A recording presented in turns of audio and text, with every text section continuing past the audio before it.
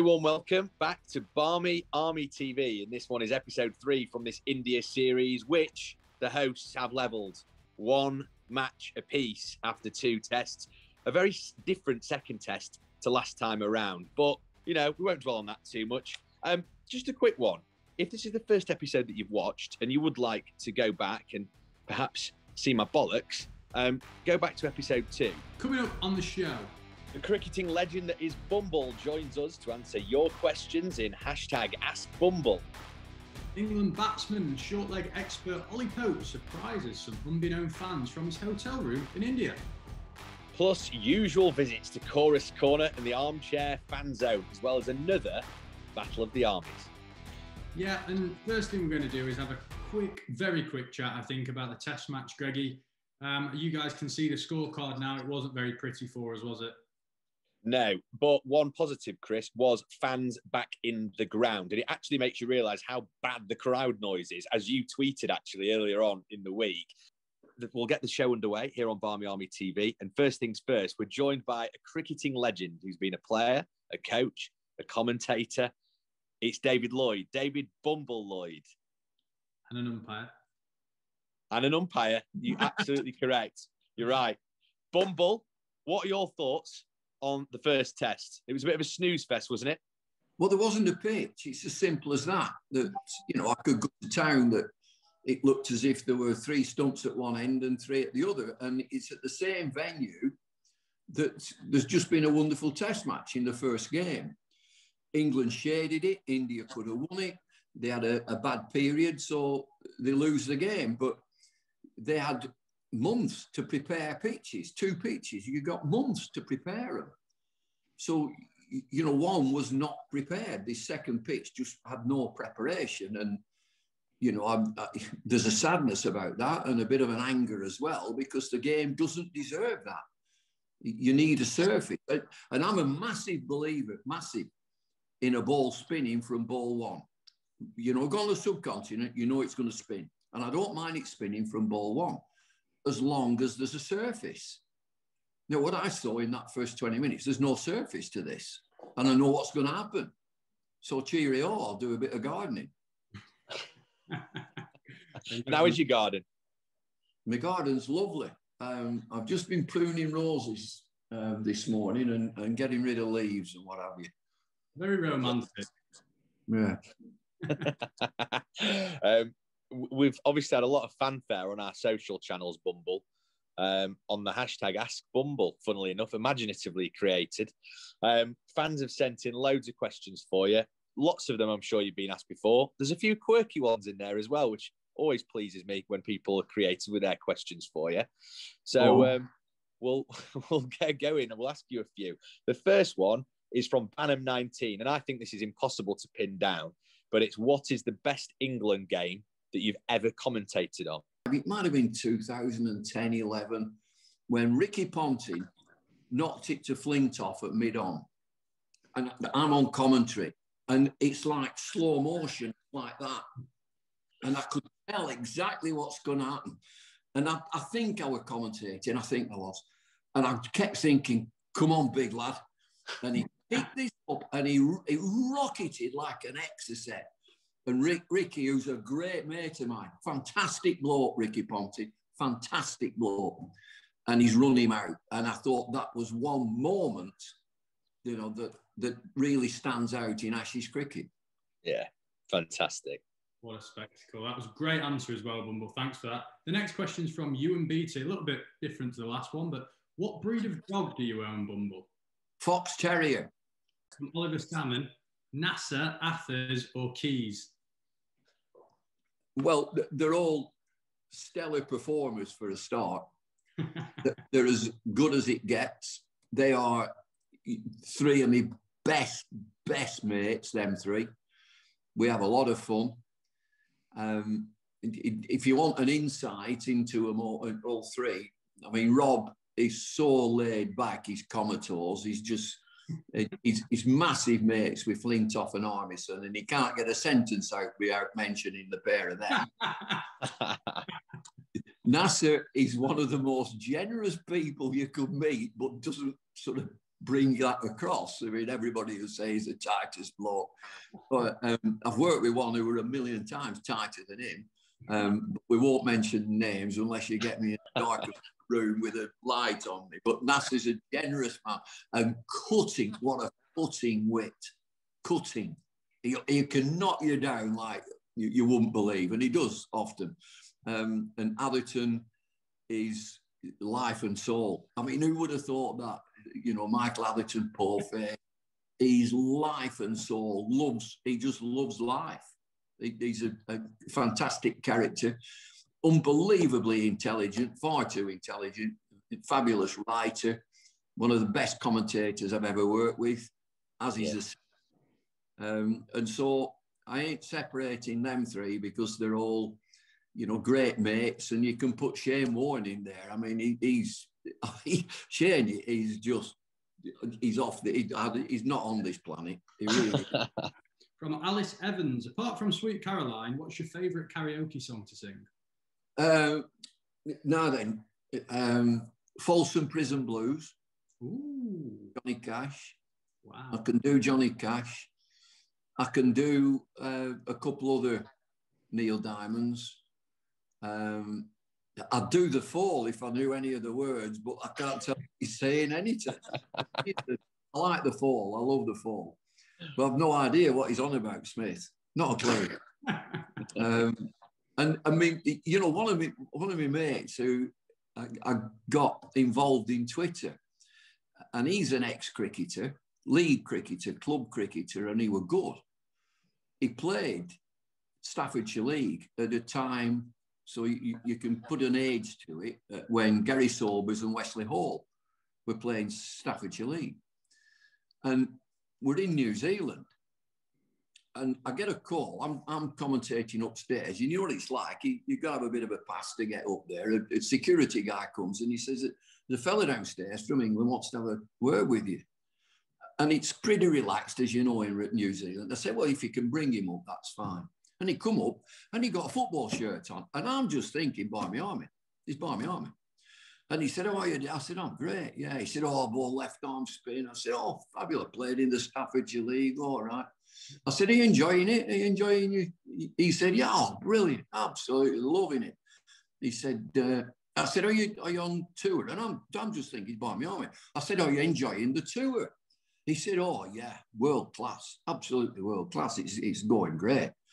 He said, we're going back to Australia. I thought, well, we're not. What do you mean? I said, what do you mean you're going back to Australia? He said, we've got another couple of gigs to do in Australia. I said, are you with the Barmy Army? He said, no. He said, I'm with my lad. I said, who's your lad? He said, Robbie Williams. Oh, I said, no. Right. And so Pete, his dad, Pete, he's called Pete Conway, but his proper name's Pete Williams, but his stage name's Pete Conway. So when Robbie does his gigs, halfway through, he said, I want to bring my dad on. Oh. And the pair of them do Sweet Caroline. Also, from James, and I do know the answer to this one. This is another question we've had from hashtag Ask Bumble. But what's the story behind the nickname Bumble for our viewers? 1960s, Michael Benteen had a caricature animated thing called the Bumblies, and they reckon I look like them. So if you think of The Simpsons, it was just like that, but it was called the Bumblies. And they reckon I look like the Bumblies. And it was just a Lancashire second 11 dressing room, which stuck. And there's folk think it's my proper name. They think that's what I'm called. No, I'm not. Bloody hell. I absolutely love it. Bumble, thank you very much for talking to us here on Barmy Army TV. Absolute pleasure. Well, it's time for a regular feature. It is Armchair Fanzone here on Barmy Army TV. And look, social media is just awash with stuff. When you're getting up at silly o'clock in the morning, you're flicking through Twitter on your phone, and there's loads of stuff going on. And as always, Chris, don't we start with our Legends of the Week. And this week there are, once again, 2 Legends of the Week. So many people have been tagging us in this on social media. And it can only be one man this week. And that is Mark the Fish Wood. Have a look at this.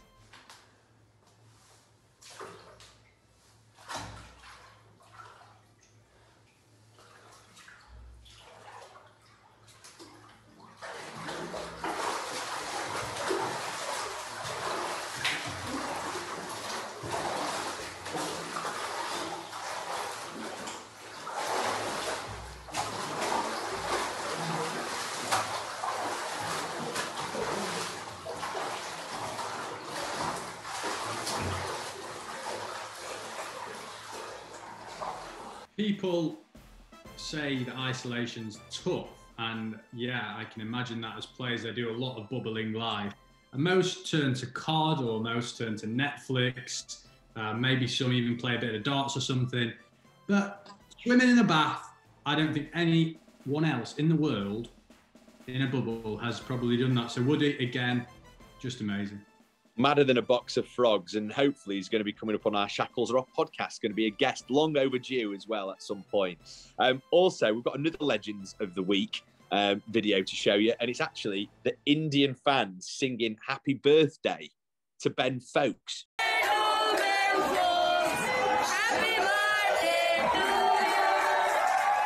I can't wait to get you to the Gabrash.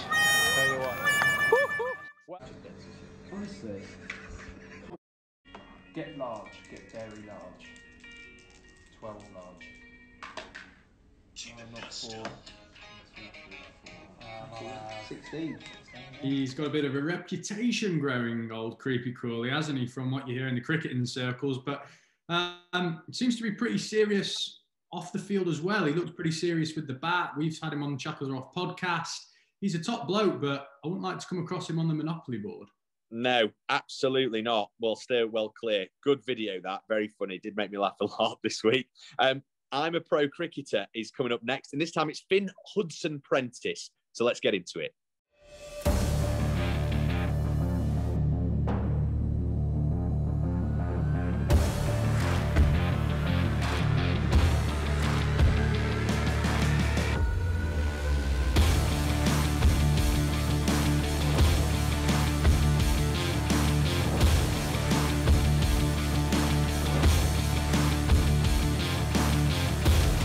Hey everyone, Fynn Hudson-Prentice here from Derbyshire County Cricket Club. I'm going to be going through what I do in a normal day. It's a Thursday, it's 7 AM, I've woken up, had a shower, and now I'm going to go make some breakfast before I train.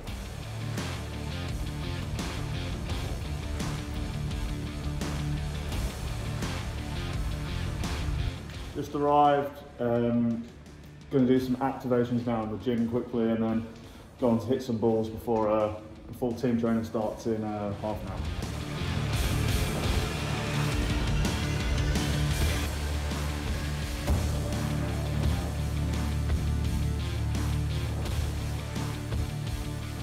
So the lads are into an eccentric overload block. So we've got the bowlers doing some like heavy decline lunges, just getting better at back foot contact.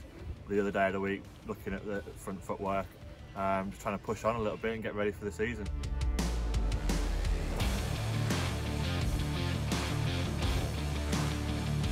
Great gym session, finished off, now going into the hall to do some more training.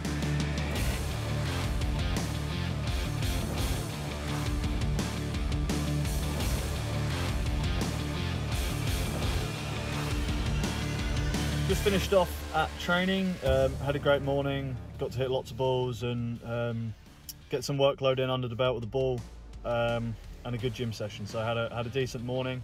Time to get home now. It's about 2 PM, so go home now and make some lunch.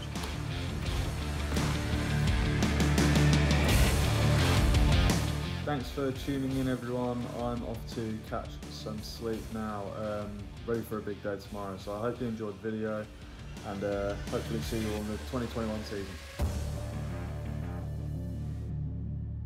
So that was I'm a Pro Cricketer, and from one Pro Cricketer to another. Ollie Pope, thanks for joining us on Barmy Army TV, mate. It's a pleasure, as always, to have you on. How are you doing?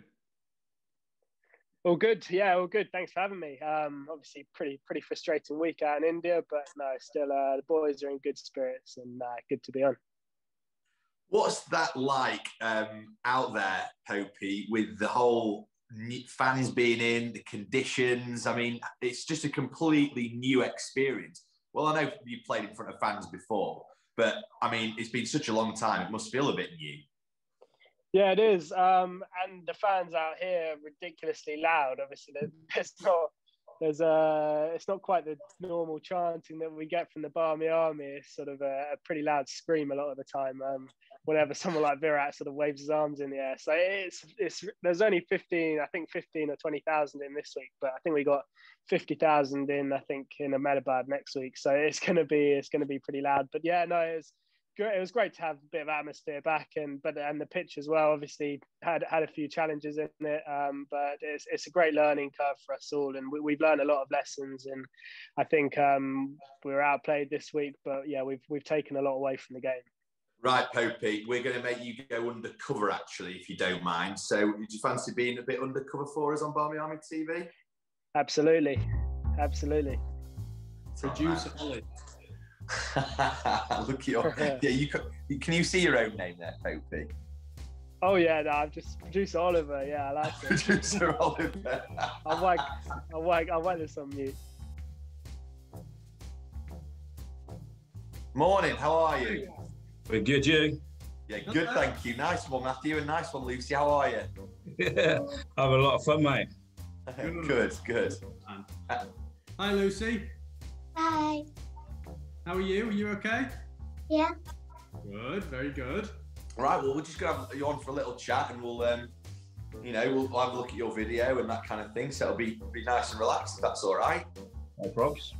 Great stuff. Okay, well, it's half term at the moment, so our Barmy Army junior members have been getting involved with the current series. We've got Matthew Irons with us and his lovely 7-year-old daughter, Lucy. Well, you're both big short leg fans. Massive. I've stood there the whole of my life, pretty much, and I'm past it into this one now. But short leg wise, that's what it's all about.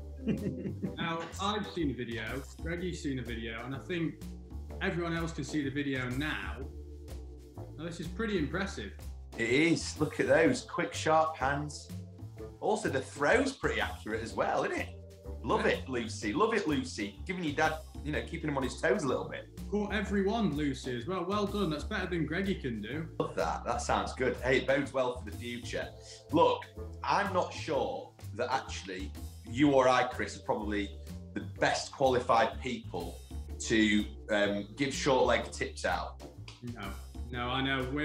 We like to think we're cricketers, but we're not really. We have a go at the amateur level. But who would be the perfect person to give you tips on short leg fielding, guys, if you could have anyone? I guess Mr. Pope. Mr. Pope. Well, funnily enough, if producer Oliver can join the party, that would be great. Oh, hello. Wow. Producer Oliver's here. Popey. Hey, Lucy. Popey, say hello to Lucy and Matthew. And first of all, what did you think of the video, mate? Oh, that was a lot better than I was when I was 7, that's for sure. But no, quality, love it. Have you got any tips for Lucy and Matthew? I mean, Matthew's a seasoned pro, but I'm sure he's learning every day. I probably want some tips off them by the looks of it. No, I think the thing in there is obviously you know what it's like in a game.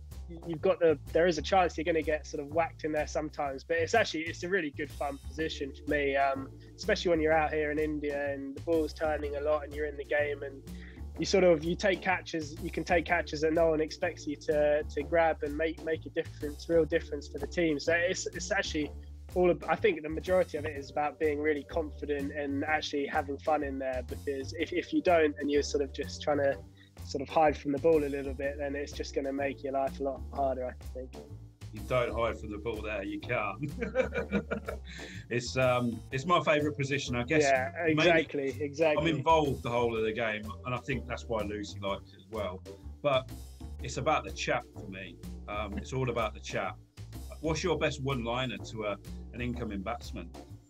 Oh, don't ask that. I don't like to give too much chat out, especially on the stump mics, because as a batter, it normally comes and bites you. You normally, if you give them a bit of stick, you're probably going to get it back as well. I don't know really.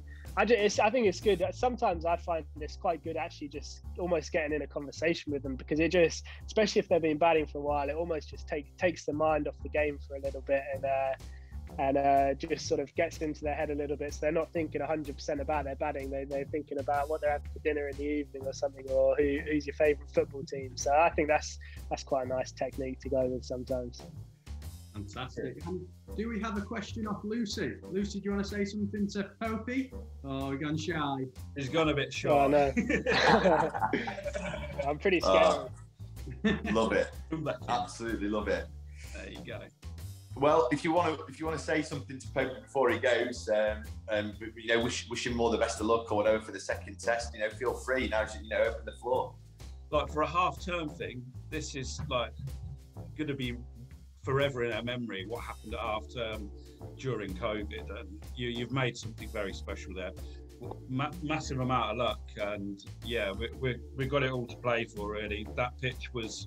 Well, yeah, the less about that, the better. Hopefully this pitch will be better going forward. But I guess we need it to turn a bit to get you in play short leg as well. One of my favourite one-liners, and all my cricket club will laugh at this because I'm renowned, I'm the links man.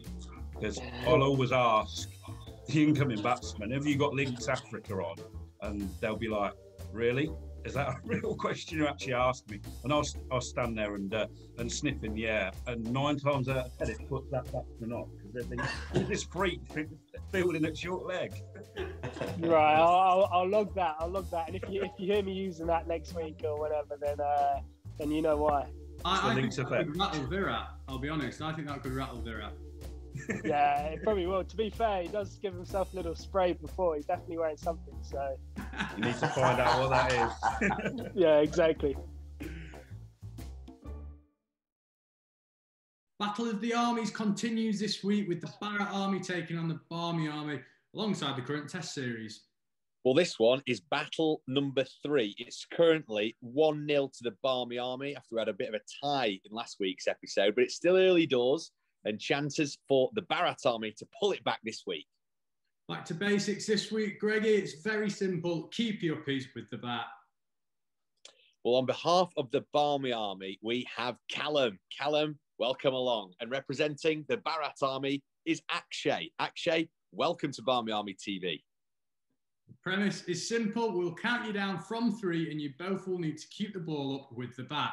It's going to be the best of 3 and we'll start off with just a straightforward front of the bat. So then, lads, are you both ready? Ready to go? Front face of the bat. You can start in 3, 2, 1. Take it away, fellas. Oh, it's a solid start. Very good start. Look at that. Hand-eye coordination aplenty. Yeah, both cricket players, I reckon within the top 7 of the order in their local clubs. And obviously, Chris, we don't want to throw them off because we just got to keep letting them go. Keep going, lads. Keep going. Callum's going for more of a wrist action. Ashkay's going for more of an arm action, isn't it? I think so. It looks good. And whilst they're still looking so cool, composed and calm and collected, I think what we'll do is we'll just have a little look round the room, shall we? So we can see in Callum's room a guitar and also a putting mat. So not just a top 7 order batsman for his local village side, quite clearly, but also obviously a keen golfist as well. How does he fit it in, Chris? Well, I'm just wondering how he manages to play the guitar whilst putting, because it looks like he does the same at the same time because they're next to each other. Can't imagine how that... And a Barrett Army flag as well with Akshay. You know, he's got to represent. He's representing well. We see that of all our Indian supporters on this series, don't we? So, hey, it's looking strong from both of them. I think this could be a long episode if it carries on like this, lads. My worry is that I think the stability they're both getting from the secondary. Oh, off camera there from Ashkay. No, he's back. He's back on track. I'm wondering if we asked them to take their left hands off the bat collectively. Yeah, I think we do as well. We need to think of something. I like that, Chris. That's a left good hand thing off, to lads. be. Left hand off. Oh, there we go. Now it's a strength of the forearms. Now it's been a busy lockdown, so, you know, forearms might be a plenty. Oh, Callum's the winner. Well done, Callum. Well done, Callum. Akshay, it was just too much, wasn't it?